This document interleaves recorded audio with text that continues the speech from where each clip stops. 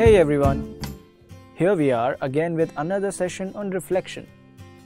In the last one, we dealt with the concept of reflection, its types, and mirrors, which are the objects in which reflection is best seen. In this session, we'll see in detail how reflection takes place in plane mirrors. When you look into a house mirror, you see yourself. But have you ever wondered why or how that's possible? What's the science behind your reflection? Come, let's have a look. Let's take a mirror which we use at home and place any random household object in front of it, like a burning candle for instance.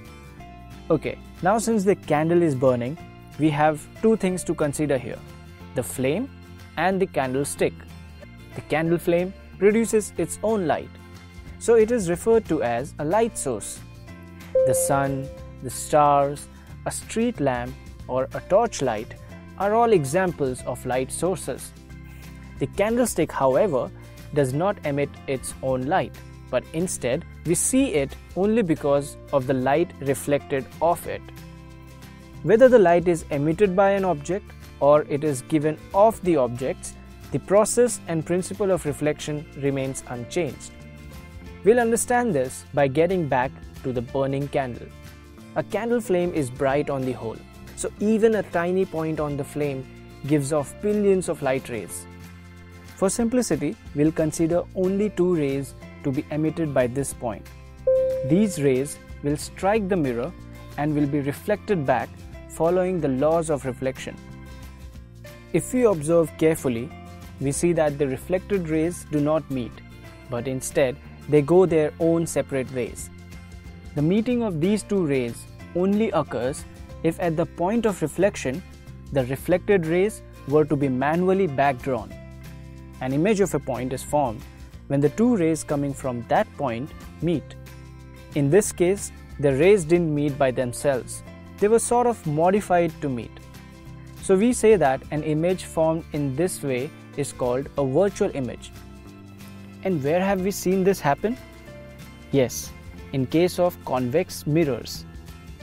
We saw in our previous session how they diverge the light rays outwards, which are then backdrawn for them to meet at a point in order to form a virtual image.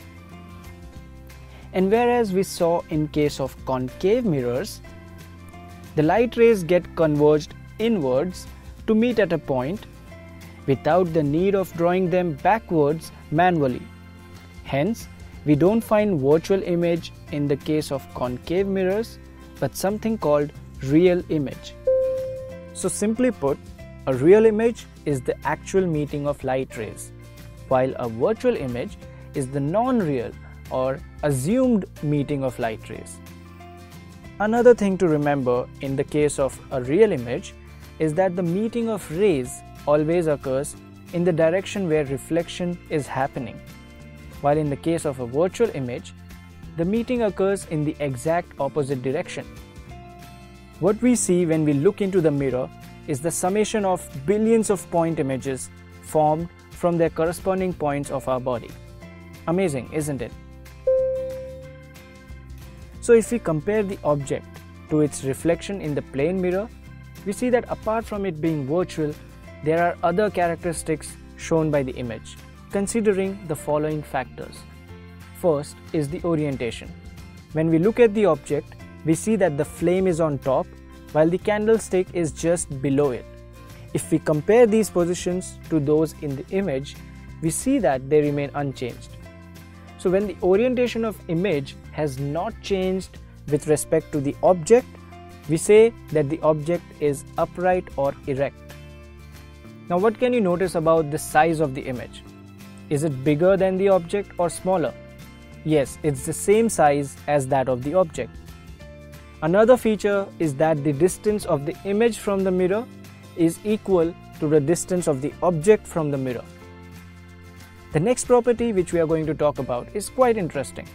Okay, let's give the candle a pair of hands and legs. Now as the object has them, the image will have them too, right? Let's make the candle strike a pose by raising his right arm and left leg and compare this to the mirror image formed. we see that the image strikes the same pose, but with the opposite hand and leg. The same effect is seen when we write on the paper with really strong ink and turn the page. And we notice that the writing is reversed now. If we were to hold a plain mirror in front of this, the writing would be aligned properly again. From both these examples, we see that the right and the left aspects are completely reversed. This property is called lateral inversion. As fun as it is, the effect of lateral inversion is given serious consideration when important lifelines like the ambulances are at work. To compensate for the lateral inversion, the sign at the front of the ambulance is spelled backwards so that when the driver of a car in front of it observes the sign from his rear view mirror, it appears straight to him, and that enables him to give a clear sight to the ambulance more faster. Okay, so now let's do an activity based on this. Let's put alphabets like A and B in front of the mirror. Which of these two alphabets do you think would be unaffected by the lateral inversion?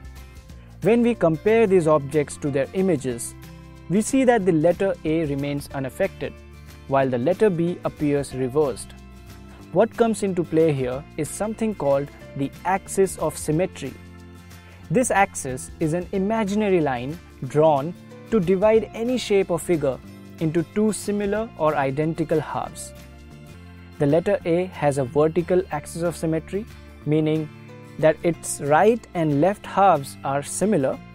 The letter B, on the other hand, has a horizontal axis of symmetry, which means that the top and the bottom halves are similar. So can you guess other alphabets that have vertical axis of symmetry? And what about those that have horizontal axis of symmetry? It is interesting to note that the letters H, I, O and X have both lines of symmetry. That's it for now. We'll go through the ray diagrams that prove and justify these properties in the next session. Believe me, if these concepts are clear, the next session should be a piece of cake. Before we go, let's not forget that apart from being objects of vanity, mirrors teach us valuable life lessons too. Until next time, keep watching, keep learning, and follow your curiosity.